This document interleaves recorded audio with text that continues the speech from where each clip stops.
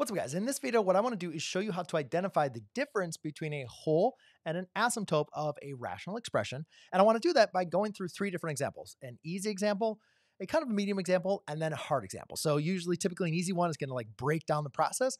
And then the hard one might be something you'll see on like a test or a quiz to really kind of make sure you know what you're doing. All right. Now, along the way, I want to kind of highlight some tips that I give to my students, as well as some common mistakes that I have seen throughout the many years I've been teaching rational expressions.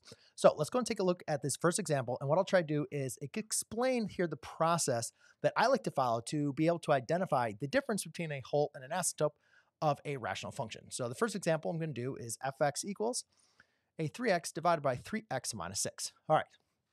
So whenever you're trying to identify the discontinuities, the vertical asymptotes or the wholes, the first thing I always want you to do is simplify. All right. And what I mean by simplify is you want to look for factoring out. All right. And because what we're going to be doing, the one process we're going to be doing a lot is what we call the division property, or at least that's what we're going to be looking for. So let's just go and take a look at the numerator and denominator separately. First at the numerator, I'm going to say, all right, can I factor anything out? And it's just a 3x, so there's really nothing we can do. So we're going to leave it just as it is. All right. Now, the denominator here, you have a 3x minus 6. And hopefully you recognize those are what we have a common factor of 3. So what I can do now is I can factor out a 3 or divide out a 3 here. And that's going to leave me now with a 3 times an x minus 2. Now, if you're a little bit tricky on like, how did you like do that? Are you sure that's right? Remember, you can always like multiply back the number. Like 3 times x is 3x, 3 times negative 2 is negative 6, okay? But now that is in what we call our simplified form. Now what we want to do is look for terms that are in the numerator as well as the denominator that are exactly the same. And the reason why factoring is so important, because when we do factoring, what we're doing is we're rewriting our expression as now a product.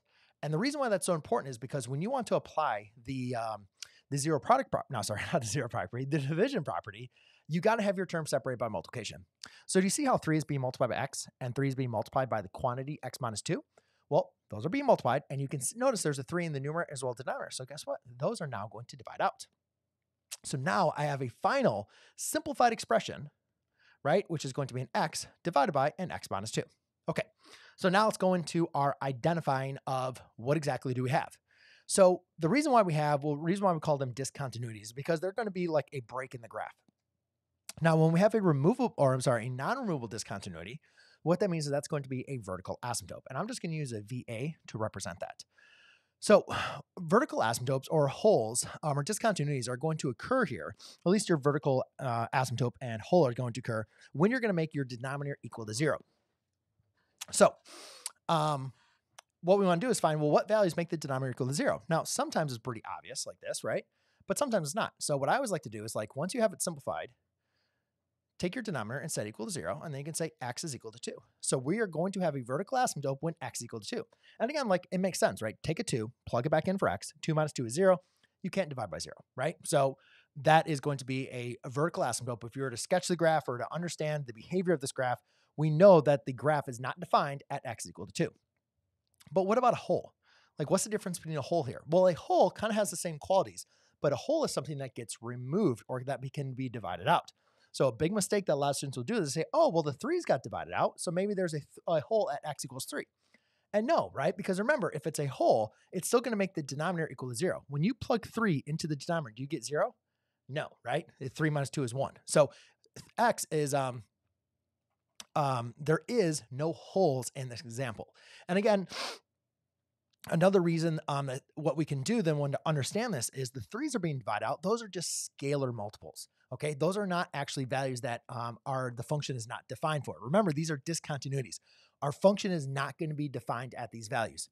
Our function can be defined for 3, right? We can plug in 3. There's no problem with that. So therefore, in this example, we only have a vertical asymptote when x is equal to a 2. All right, now let's go and take a look at another example. I'll call this one h of x. All right, and then in this one, we're going to have a x squared minus 9 divided by a x squared minus a 5x plus a 6. Okay, so this would be a little bit more of a medium example, and you can see definitely the factoring is going to be a little bit more advanced. Nothing crazy though. Like if you're doing vertical asymptotes and wholes, then you should have some familiarity with factoring quadratics at this point. So hopefully you recognize here this x squared minus 9. That can be factored as a difference of two squares of a x minus 3 times an x plus 3. Okay. And then my denominator, again, I'm looking for what two numbers multiply to give me a 6, add to give me a negative 5. That should be a x minus 3 and x minus 2. So x minus 3 times an x minus 2. One of the big common mistakes, again, students will make is they'll say, oh, it's supposed to be, negative 5 and positive 1, right? But again, those multiply to give you a negative 6, not a positive 6. So just make sure you always check your work. Again, you can always multiply these back by doing the distributive property if you want to go ahead and check my work. Okay, so remember, now I have these quantities, okay, that are separated by multiplication.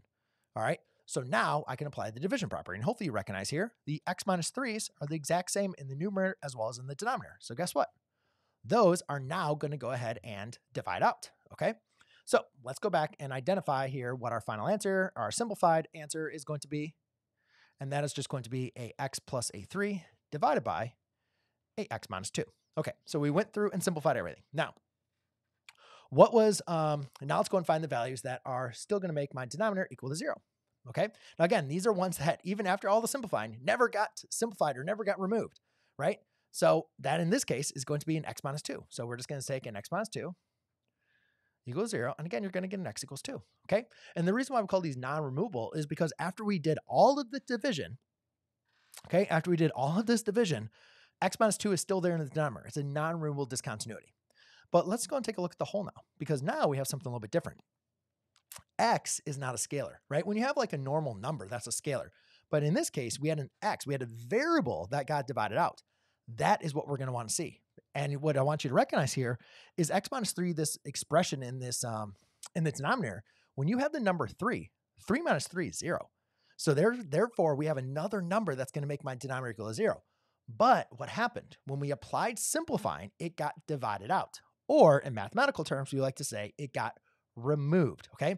So again, is it still a discontinuity in the original problem? Yes, because look what happens when you go ahead and set a 3 into this original example. 3 squared is 9. Negative 5 times 3 is going to be negative 15.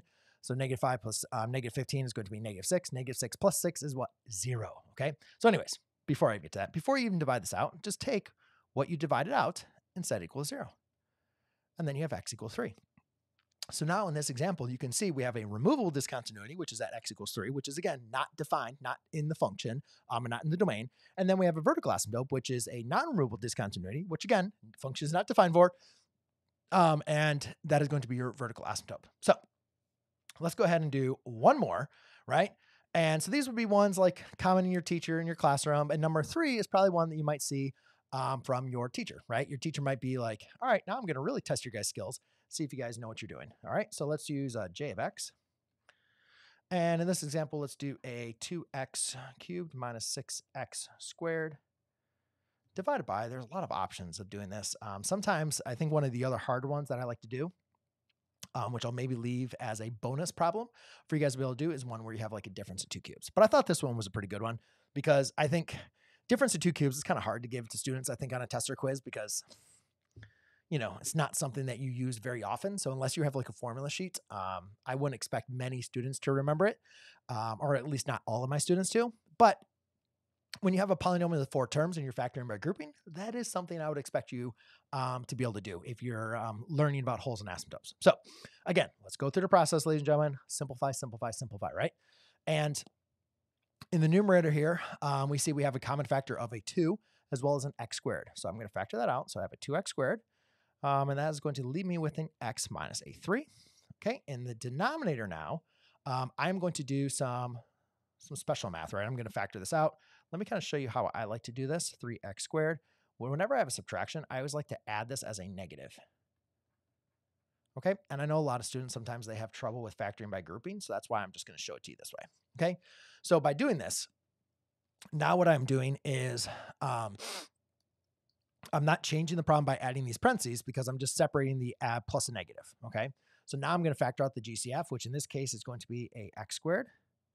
And what's I'm going to be left with here is going to be a x minus a 3, right? And then here I can factor out a negative 4. So by factoring out a negative 4, I'm now going to be left with a x minus 3 again. Oops, let's just use red again. And now what I want you to see is now you can factor out an x minus 3 on both sides. And therefore, you're going to be left with a x squared minus a 4, which again can now be factored down to an x minus 3 times a x minus 2 times an x plus 2, right? Remember that difference of two squares. So let's go ahead and write down all of this work over here. So it's going to be what? A x minus 3 times an x minus 2 times an x plus 2. Okay, so again, are our terms separated by multiplication? Yes, that is why factoring is like the one thing that I think holds students back from understanding, simplifying, graphing, or working with rational expressions. So make sure you have brushed up on those factoring skills. So anyways, is there anything we can now divide up? Do you want to do that? Sorry. Yeah, the x minus 3 is right. And since our expressions are separated by multiplication, we can divide them out. Now, I kind of ran out of space, so I'm going to put this down below.